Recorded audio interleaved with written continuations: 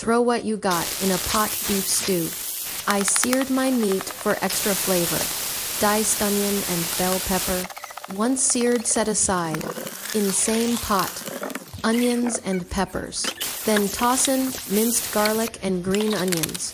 Deglaze the pan with red wine and beef broth. Add additional broth, enough to cover all veggies and meat. Then I chopped celery, carrots, and potatoes.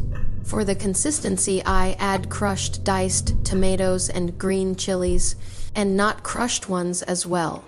I happen to have fresh rosemary, so I put some of that in too. Then I add all my veggies and meat back into the pot. You don't have to sear your meat, I just love the flavor it gives. I put in the seasonings now too. Salt, pepper, parsley, thyme. Simmer about 45 minutes or until veggies are done. Full video soon.